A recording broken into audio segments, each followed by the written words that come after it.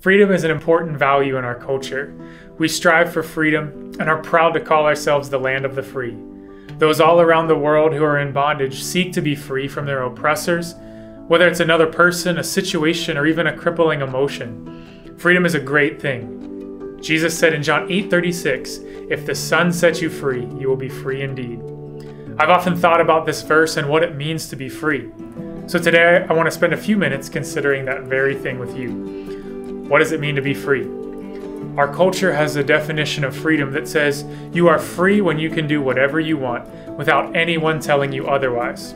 People will say, well, what's the big deal as long as no one's getting hurt? We tend to think of freedom as absence of obligation. We give lip service to the law, but only those laws that we think will benefit us. There's two faulty assumptions with this definition of freedom, though. First, when we are only concerned with our own desires, someone is always going to get hurt. And second, this definition of freedom fundamentally misunderstands who we are as humans. By saying that we want to be free from the control of someone or something, we succumb to the control of the worst oppressor of all, our own whims and desires. Imagine if the controlling factor in your life was what you wanted at any given moment. Would that be beneficial or even freeing for that matter? This definition of freedom misunderstands what it really means to be free by stating that absolute freedom means no regulation or obligation on us as individuals. It longs for there to be no code of conduct, no moral law. But let me ask you this question. Is God free? God's very character requires a code of conduct, and yet it would be foolish to say that God is not free. Those who say that freedom is the ability to do whatever we want are not looking for freedom. They are looking to be their own God, and in doing so become slaves to themselves. Well, if culture doesn't correctly define freedom, what does Jesus mean when he says the Son will set you free? If you read the rest of John 8, you will see that biblically, freedom means that we are no longer under the power of sin and death.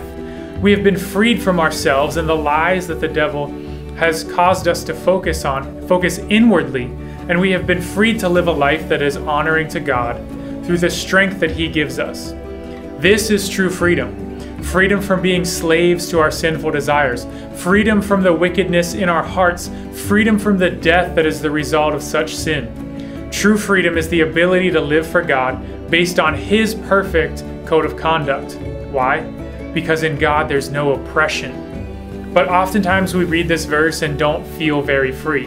I know I've felt that way many times, and I've asked God, why do I still feel stuck? Why am I still bound in this habit? Why am I still stuck in this state of mind? Well, we need to realize freedom is a process. It's a journey that we're all on. We must learn to walk in this freedom that has been given to us. We are free, but we must learn to walk in that freedom. How do we do this? The key is found a couple verses earlier in John 8:31 and 32. Jesus said, "If you abide in my word, you are truly my disciples, and you will know the truth, and the truth will set you free." Remember, a part of this freedom is being free from the lies of the devil so that we can see the truth. The more we learn the truth about who God is and how he wants us to live, the more we begin to walk in that freedom. So if you want to truly be free, begin by diving into God's word and exploring the ultimate freedom that he offers. Because in knowing God, we find true freedom.